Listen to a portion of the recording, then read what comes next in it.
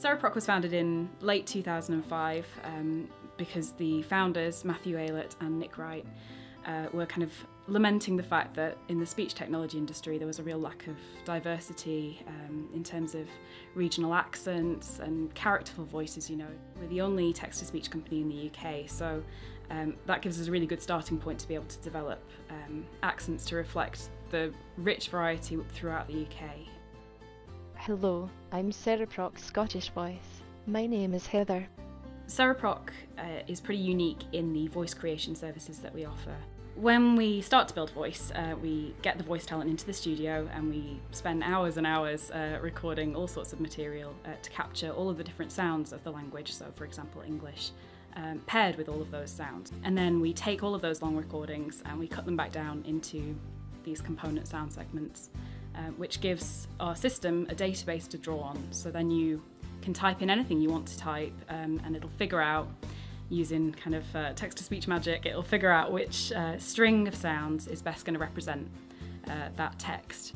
There is another way of building voices called parametric synthesis, where you actually train a model of each sound, and that's the way that we build voices with CereVoice Me.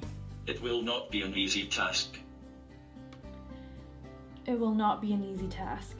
For the launch of CereVoice Me, this voice cloning service that we're offering to people in their own homes, we've actually formed an agreement with MND Scotland so that for every referral that we get through MND Scotland, we'll make a donation on the individual's behalf. Our text-to-speech voices are useful for all sorts of different applications. The kind of basic level, we sell these voices just for people who want to use them on their computer to help them kind of read documents back, or for people who with visual impairments and things like that who want to have some assistance reading what's on their screen. And those voices are available just to download and kind of replace the default system voices. For developers wanting to use our voices, we have a software development kit, the SDK, which is a toolkit for developers wanting to integrate text-to-speech within their own application. And this could be a desktop application or even just a mobile app. We also have a server solution which allows companies, larger companies usually, like banks or cinemas and things like that, rather than having customer service assistants to answer every single call initially, they might use text-to-speech. At a personal level, we work with people who are losing their voice to create a replacement. What we can do is bank your voice in advance and then create a synthetic version of it so that when you do actually lose your voice and you have to use text-to-speech, you can still sound like yourself, which is so important for identity and for the families of the people who are losing their voice as well. It's really good to be able to retain that kind of personality that's carried within your speech. A couple of kind of high-profile cases where CereProc's worked on voice replacement.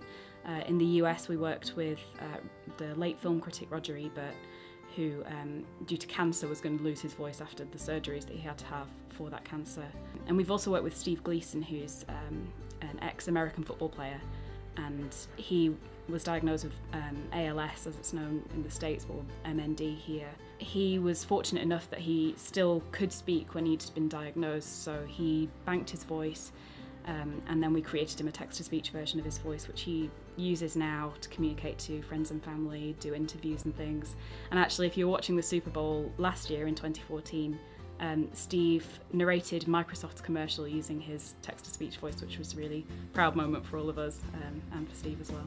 CereProc's unique because of the attention that we put on characterfulness and naturalness in these text-to-speech voices that we've built. And in the future, what we really want to do is just build upon the work that we've already done and create something that's as close to a natural human voice as possible. It's a big challenge, but we're looking forward to it.